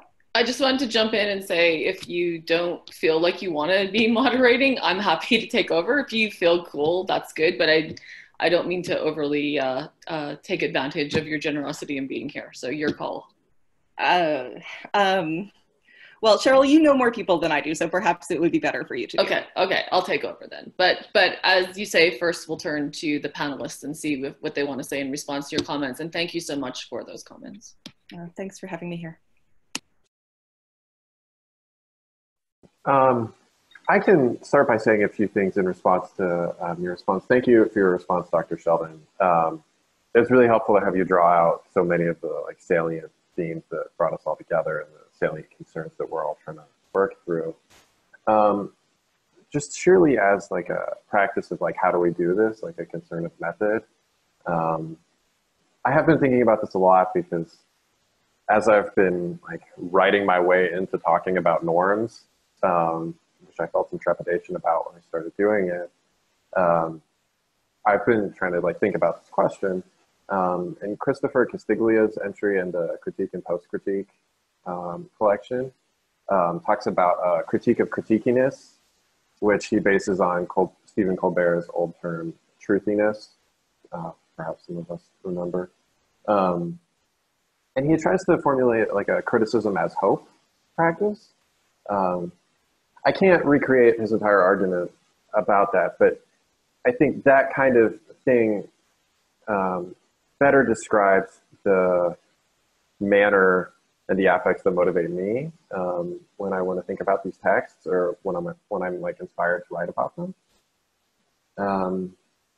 And I do worry a lot about the norm of the legible body. This isn't the only dissertation chapter where I write about the individual person and the problem of humanist autonomy.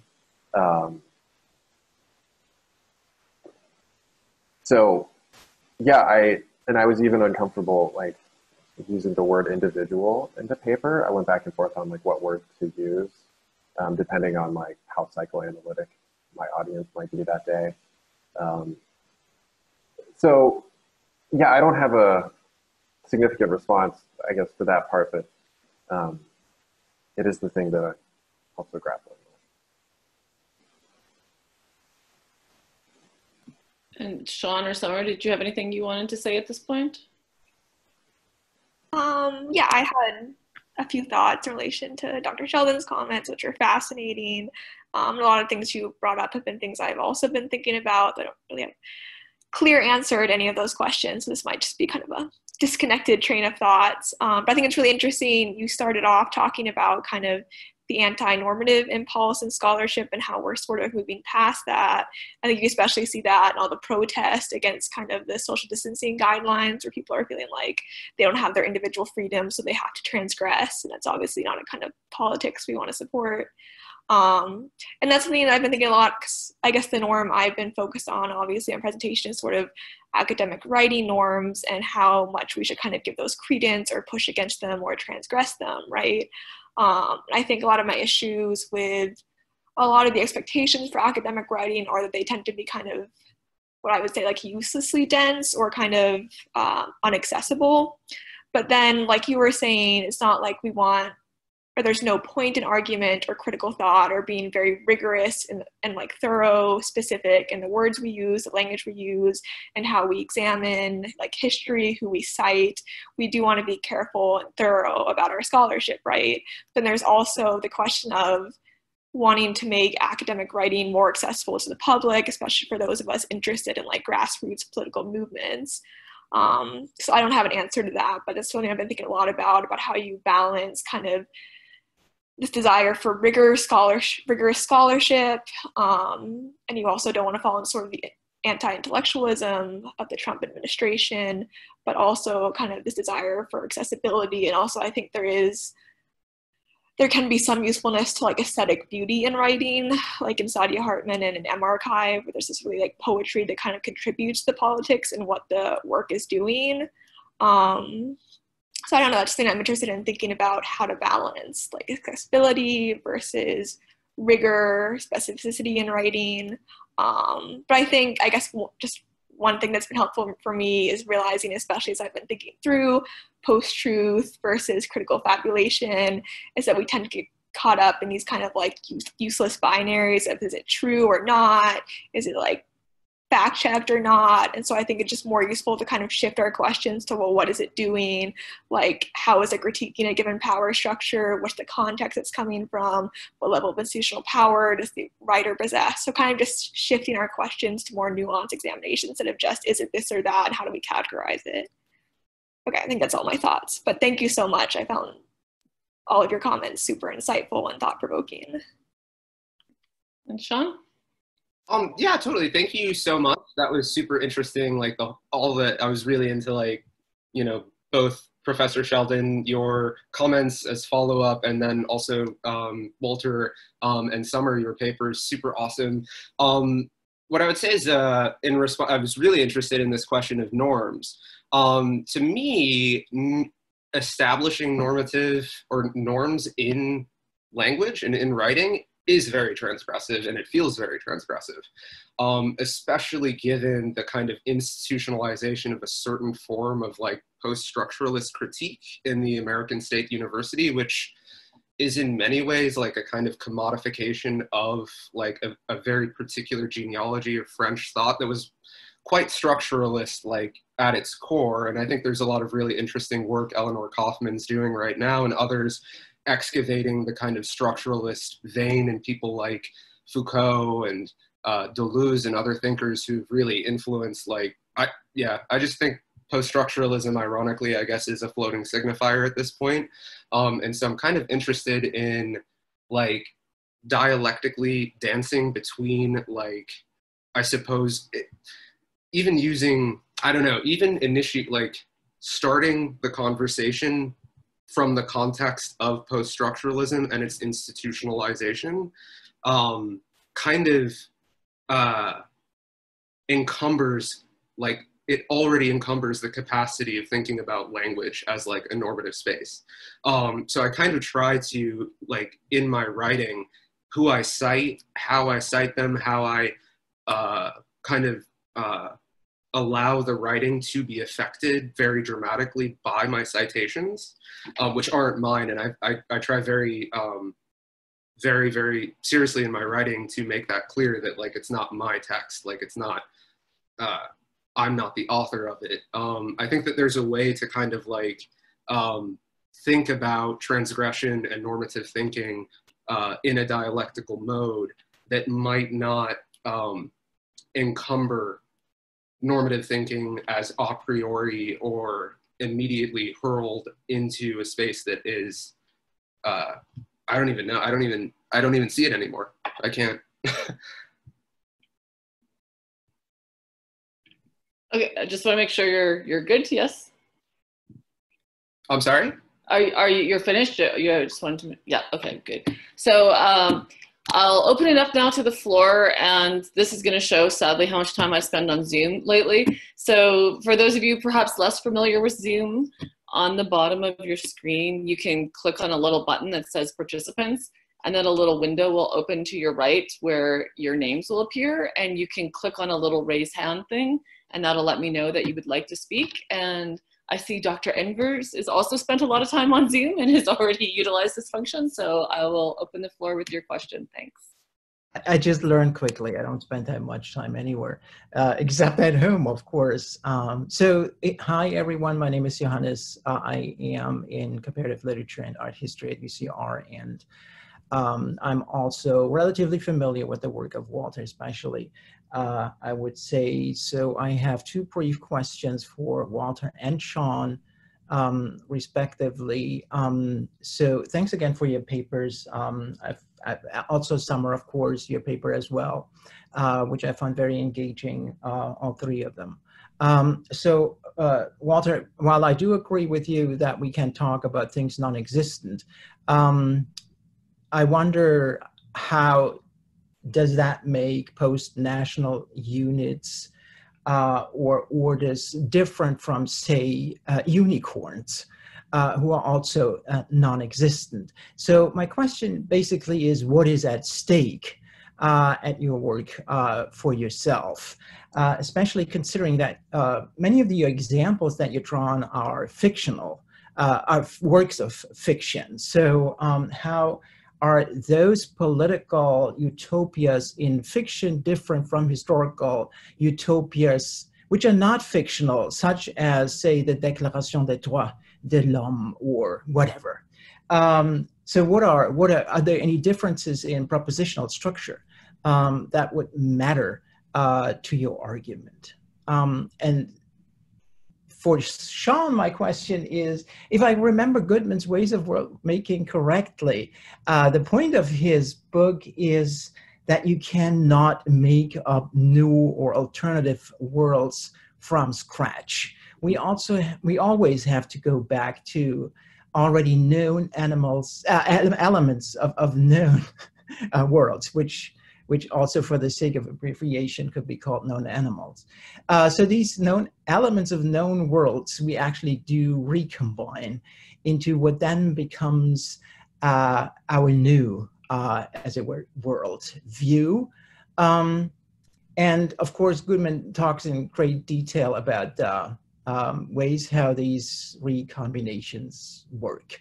But I'm wondering to what extent that insight of Goodman is also reflected in your own research, in that you go back to concepts from the past, such as sustainability, such as world literature, such as criticism, yet add at the same time new and different prefixes to them, such as post-sustainability, such as geoliterature, such as Walter cited, critique or criticism of critiquiness.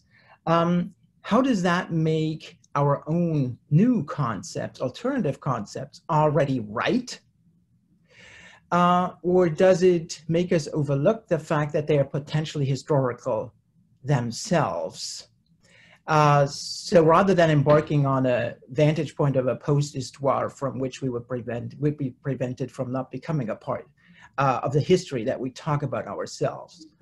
So what I'm basically asking you is to, in an act of critical fabulation, imagine a criticism of your own research in, say, 10 to 15 years from now.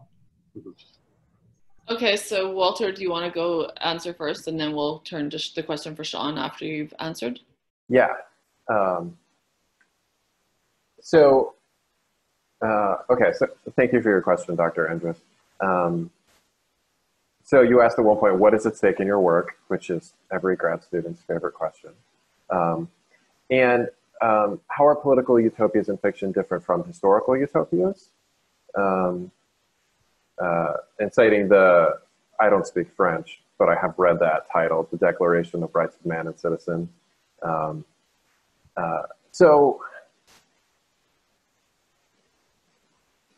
what is at stake? I think in this sense, okay, so I'll try to give an example and then use it as an explanation. So in the Habermas transnational democracy essay, he basically is already critiquing political units. Right? And he argues that states as a fragmented system are inadequate to the increasing interdependence that peoples experience thanks to transnational economy, migration, all the facets of globalization that we're used to talking about. And in a certain sense, nation states could function better in response to these conditions. And so he comes up with his form of transnational democracy in order to respond to this. So we are already involved in a critique of political units in a post-national context. And I think the point of bringing it together with the text is a means of clarifying critique, in the sense of in Habermas's work, like the actual norm that he's really concerned with isn't fully clear. Although if someone has read the article more recently than I, you could dispute that. And I think Exit West like really makes that clear when it has the scene with the technology in the end. And so I think comparing the fiction and philosophy here is really productive for the norm that's kind of present in both, but not fully articulated. And so that's what I'm trying to do with an active criticism. I'm not quite sure how to answer the difference between utopias and fiction from historical utopias.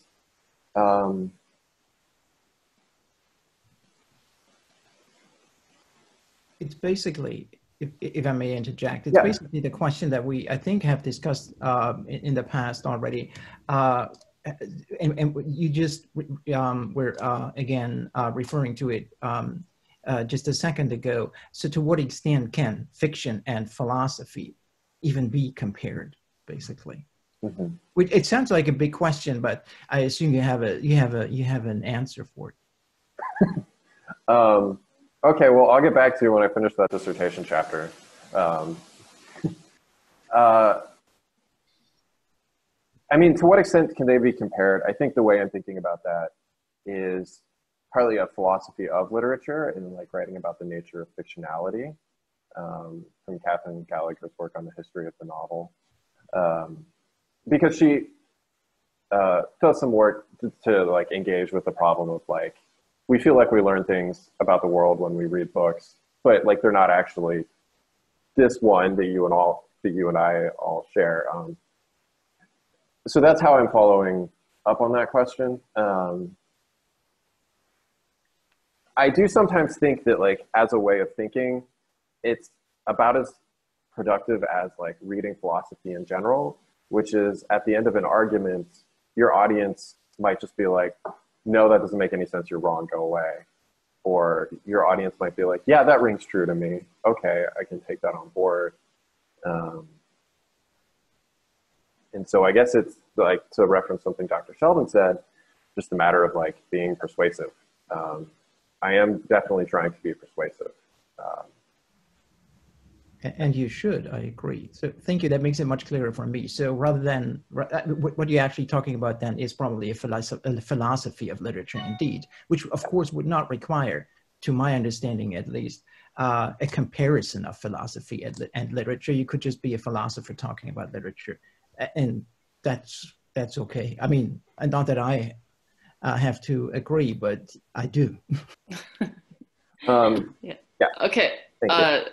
So Sean, you can answer now, and then I see that Rebekah has her hand up to ask a question next, and anyone else who would like to ask a question, you can use the raise hand things, and I'll keep a speaking order list. So Sean? Totally. I think that's a really interesting question. I think that's probably, I had a really, I think that like the kind of undercurrent of my writing is probably addressing the epistemology of world making that I have set up as a new theory of history. I think that's probably what I'm going to have to do, because I mean, the closest thing I can think of is like Althusser's critique of historicism is probably going to be where I start with that.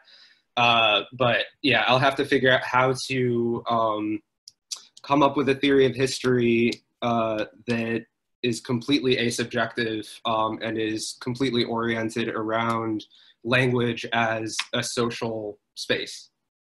That's probably, yeah. That's kind of where I'm going already. Like, I was going to do that later today. So I really appreciate your question, because I think history is the one thing, because I critique things like historicism and area studies, but I haven't made that explicit and I haven't brought it into the text. And I love it that later today you're going to come up with an entirely new theory of history. So clearly my students are surpassing my capacities to do things in lockdown. Rebekah, you had additional comments? You have to unmute yourself too. So. I wanted to make sure that Summer didn't have, Summer, did you want to respond to the questions that the other two panelists were just asked? Well, I did have some thoughts, but I'm not familiar with a lot of the scholars, I think, from like maybe comparative literature they were citing, so I may have been misinterpreting the questions. But I was interested in kind of how we distinguish literature from philosophy. And that's something I kind of started out in terms of disciplines and feminist science studies. And so a lot of the work I was doing was thinking about how like science fiction novels can be seen as kind of like theoretically weighty as like actual science. And one thing I found interesting was kind of the presence of thought experiments, even in actual scientific experiments, like Schrodinger's cat, and like, isn't that a form of fabulation too? So just that the boundaries are already kind of blurred. It's not that like we're the first ones to be blurring them, right? That was my only thought. Actually, Summer, in response to what you just said and in response to your presentation in general, I'm going to recommend a really old text, and clearly, like, you have a robust research agenda, like that you're already working through. But Carl Friedman's book, Critical Theory in Science Fiction, explicitly does a lot of the things you're talking about for using science fiction as a means of critical theory. I mean, like, it really follows up on the title, and I found it quite rewarding. So even if it's not something you cite, it might be an example of a book that does the kind of thing you want to do, even if it's working with like slightly different text. So he writes about like Philip K. Dick,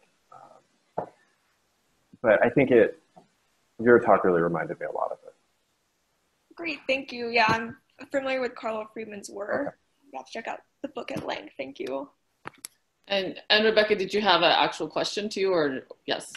Yeah, so I wanted to, so Johannes's question reminded me that, well, so when Sean stopped talking, I wasn't quite, I think maybe both of us were not quite, I felt like we both had something on the tips of our tongues that wanted to come out, but we were not quite there yet in the actual talking. So thank you for the opportunity to jump back in. I know other people have questions.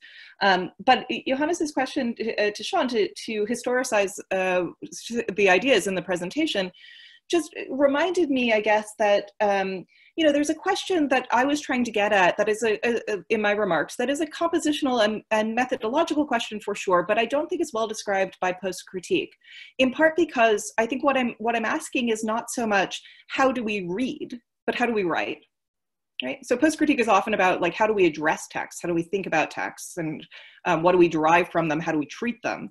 Whereas I think what I'm asking is a much more compositional question. What do we do with texts, right? What do we do not just with the texts that we read, but what do we do with the texts that we write? And to answer that question, I think it's really important, and this is what my new project is aiming toward, to imagine that our ideas are not just static, you know, they're not static. They don't happen in one-to-one dissemination, like I persuade you of something and then you believe it, and that's how ideas disseminate. That in fact, what I think we need, this is just me ranting now, is a way to describe what happens to ideas that's not institutional, in the way that Sean was talking about the institutionalization of post-structuralism, but that also isn't about their utility because they translate to some putatively more real kinds of communities like grassroots activists, right? That we need a middle ground in which we treat ideas as real in themselves. And I think Elizabeth Gross's most recent book, though I think it has some problems, called The Immaterial, is really interesting on this question. But I'm also trying to think about it. And I think what it really, and the point of all of this is just to say, it really calls on us, I think, to think about the kairos of ideas. That is, what are they doing now, right? And so the question of historicizing Sean's idea is also to say, what will it look like from the vantage of a moment in which we know more about the moment that we're in? And yet, we can only operate from the present. And so I'm reminded a little bit of what Jose Munoz says about utopian thinking, which is something like, what we need to do is to connect the no longer remembered to the not yet here, right? So some incipient sense with something of the virtual past, right? To bring those together to form an idea that has a kind of political saliency in the present that isn't reliant on its persuasiveness or its utility for a functional political group, but instead because of the way that it interacts with other existing ideas. And I guess that's really what I was trying to aim at with my question, was something like, you know, how do we do that in the mode of kindness and generosity and pleasure and love, rather than just tactics? Because it can sort of start to feel like sophistry. So that was what I picked up from all of your talks, through the 3 talks today, and you know, some are in particular you're thinking about Nyong'o and critical fabulation is this, you know, how is it a tactic that's also just like a kind of self-soothing? You know, I love that Nyong'o starts at the beginning with that amazing description of just a kind of fabulous reading that's just self-soothing. So there's a kairos that's about ideas, but there's also a kairos that's about what we need for ourselves in the present. And that was not a question at all, it was just me ranting. It was excellent and connected a lot of what's going on in all the papers, so thank you for that. I was going to actually give a shout out to, I'll abuse my role as moderator for a moment and just say, I think part of what came across, at least for me, but I'm doing that usual audience thing where I'm like, how do your ideas connect to my ideas? But that all of the papers, sorry, I'm joined by a non-human participant here. All of the papers are interested in like thinking of new ways of being, new ideas around subjectivity. And I think that's part of trying to get at the question you also, one of the ways you posed it, Rebekah, about like, what are these texts doing? Like, instead of what do they mean? What are they doing? What are they enacting in the world, in us? And I think all 3 of people's research, that's ultimately the horizon in which people are interested. And I see Josh has a question now. I guess actually I should pause first and see if any of the panelists wanted to say anything further in relation to what Rebekah just said, or if we want to go on to a new question.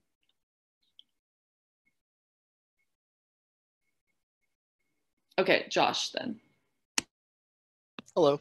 I actually am in some ways following up Rebekah's remarks and kind of making it explicitly into a question for Summer, where one of the things that you really framed your engagement with critical fabulation with is the ways that some of the kind of rhetorical techniques and poses of critical fabulation have been like, have this dark echo in right-wing rhetoric now. And I found, especially in my teaching, that my students now assume that the default position of any kind of intellectual debate is a position of bad faith. So how is the kind of bad fabulation that you see, how does it manifest a kind of bad faith? Like a good faith critical discussion is to try and construct some kind of other viewpoint, whereas it seems like a lot of bad faith critical fabulation is about the negation or destruction of the idea of a viewpoint outside of whatever power is. So I don't know, where do you see kind of the position of like making arguments in good or bad faith in the kind of distinction you're trying to draw between a generative fabulism and a kind of destructive fabulism as practiced by right-wing politics? Yeah, it's a big question. Thank you. Well, I will say this quandary is something that I've also experienced in the classroom. I'm teaching a class on speculative memoir this quarter that's really about kind of taking the self viewpoint and taking the I seriously, interrogating the autobiographical. And so it's kind of like thinking about the subjective as like a serious form of evidence and theorizing. But then, you know, I have my students do discussion post. And so a lot of their posts tend to be like, well, I like this character, but this person's a bad person, and like just like their feelings. And so as I'm thinking about kind of the importance of thinking about the affect of scholarship, you also see kind of the clear, like what you said, like bad faith or bad fabulation that's just kind of about, I don't know, like your own like, not narcissistic relation, but your own like kind of instinctive feelings without any sort of critical interrogation of like your relation to the text, what it's trying to do, that type of thing. So I don't have a clear answer. Like in my own project, it's probably not the right way to go about it, but I'm trying to think of like a clear way to define like what good fabulation is. But obviously you see like what Saadia Hartman is doing in Wayward Lives, even though she's using the speculative, she's doing it from like dense, like long, like a lifetime of working with these archives and with working with Black studies, you know, archive scholarship. She's doing it from like a background of like dense knowledge and engagement with the subject, and not just kind of like her first initial impressions without like taking the time to kind of sit with that. So I think a lot of it is about like putting in the time, the effort, we could call it care with the subject, but not kind of just like instinctual reactions. Though again, that's not, I don't think, you know, having like a 1, 2, 3, 4 elements of correct fabulation is the way to go about it. But I think there is a way we can distinguish between good and bad, as you're pointing out. Thank you for your question. Yeah, I see no hands currently up, so I have a couple of thoughts I would offer that I think that was an excellent question and an excellent answer. And I liked the phrase you used, Josh, about a viewpoint outside of power, because I think that circles back to the sort of critical moment we're in and the work that Dr. Sheldon was doing around if we're not in the moment of transgressing norms, and we're maybe not precisely in a moment of like articulating a different set of norms because we've already we've seen that show, we know where that leads. Are we in a moment of thinking through like what it is to articulate in a modality that necessarily is adjacent to power? Although I guess that's getting me back to like Frankfurt School critique again. So maybe there are new critical vocabularies under the sun, but especially like what Summer said about care, instead of like, here's the 5 points of a new program on fabulation, but a way to think of fabulating through a commitment to knowledge and care. It reminds me of some of the work that's being done in speculative fiction around, this is not my phrase, but quote unquote, writing the other, and the sort of ethical obligation to educate oneself in order to have characters of different ethnicities or sexualities or other kinds of things. And maybe there is some kind of like epistemological commitment that is one of the reasons the speculative is what we turn to as a mode that brings these things together, because of course extrapolating from the known has always been an important part of speculative fiction, especially in its science fiction modality. There's not really a question there either. There's just me throwing some ideas out there and seeing if any of them stick to the wall and anyone wants to respond or elaborate or refute or move us in an entirely new direction of conversation.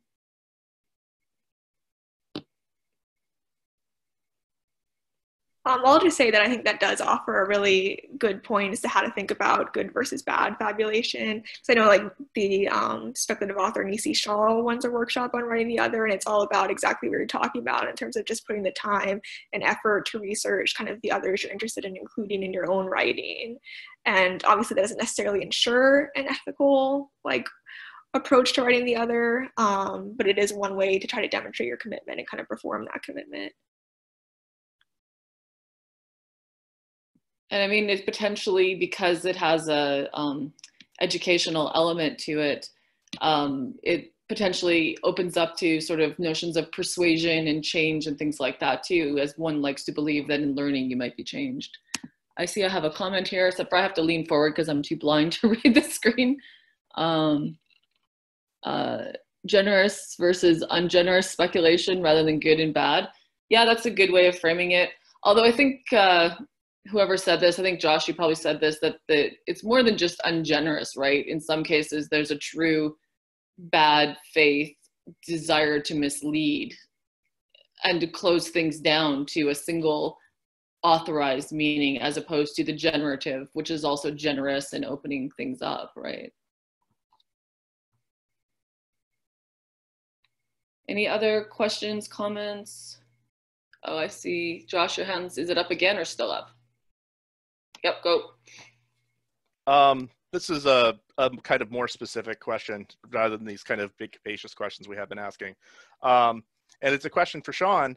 Kind of earlier in your remarks, you really used the image of mining as kind of a characteristically pernicious petrocultural formation.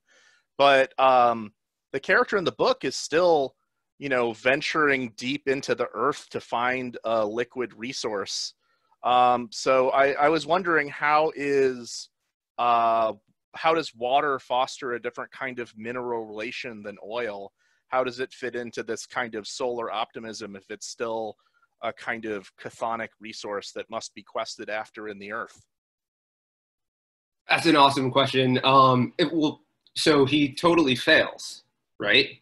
That's like the important part of it, is that he gets the extra energy source of water. He expends all of this terrestrial energy trying to find another source, and yet it fails. And from that, we can derive an alternative model as opposed to the one that is caught within this, like, you know, binary way of thinking. For example, like, if something's generous, well, then what is ingenerous? Or if something is good, then what is bad? Like that precise way of thinking, well, what is a good energy resource? What is a bad energy resource? He ultimately fails. And I think that's like a very interesting kind of irony to the text. I'm really interested in Edelman's work, particularly on irony, which is a long tradition, as well as people like Damon, where I think irony is really, it can be a very powerful tool. It can be something that can be used to dismantle institutions that have become, you know, kind of, I don't know, relativist, overly focused on the local as opposed to any kind of like ambition outside of itself. I think it's quite generous to think outside of that. And then the question is, of course, of an infinite kind of irony, which I think is, you know, maybe something interesting. You know, it's not just a kind of rhetoric of the right. I don't think, as far as I'm understood, post-structuralism at this point has been completely commodified by the right in meme culture. So I think it's interesting to kind of look at everything as though it were fair game to be used for some kind of project oriented towards egalitarianism and justice. Thank you. So we're getting near the end of our time. Is there any last comments or final questions anyone has? So thank you again so much, Rebekah, Dr. Sheldon, for your time and for launching us off in a really like provocative train of thought for our conversation. And thank you to my students, both those who presented and those who came to support your peers. I appreciate that. I'll turn it back over to Catherine, and thank you again, the Center of Ideas in Society, for giving us this platform for the students to get some feedback on their work. So I'll turn it over to you to wrap things up. Thank you. Cheryl, can I just interject for a minute? Yes. So to the three panelists, so thank you again for allowing me to interact with your work. I just wanted to say that if you want to continue these conversations, if you want to talk with me about any of these ideas or about the papers, you're always welcome to contact me. I'm very available to find through the Indiana University website. So please feel free to get in touch. Thank you, Rebekah. And I echo Cheryl's thanks. Thanks to you all, and thanks to Cheryl to bounce that thanks back. Thank you so much. And so I hope that you all stay well. I'm really grateful to have spent the last hour and 55 minutes with you. And I hope for a chance in the future to do this again, but in person.